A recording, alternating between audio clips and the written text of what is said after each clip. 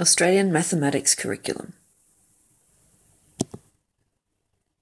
Substitution. We know that any pronumeral stands for a number.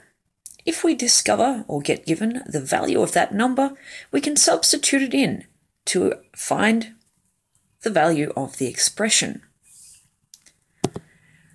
For example, if we get told that a equals 2 and b equals -5, we can evaluate an expression that has those two pronumerals in it.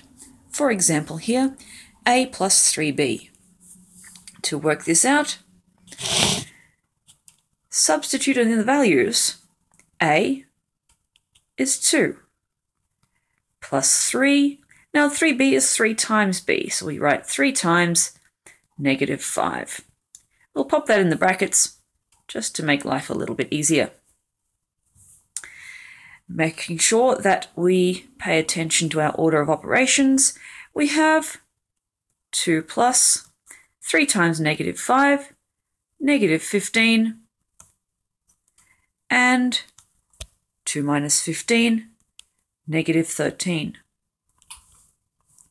We can evaluate the expression ab squared. Substitute in the values that we know.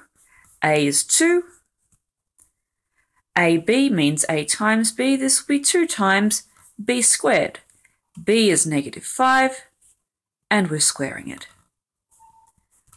-5 squared is 25, remembering that's positive. -5 times -5, 25, times 2, 50. We've substituted in the values to evaluate the expression. We can also substitute using a table of values. When instead of just substituting in one value for an unknown, we say, well, what would happen if this value was 0, or 1, or 2? In this expression, y equals 3x minus 7, we're going to see what happens if x was 0, and then 1, and then 2. We substitute each value in turn.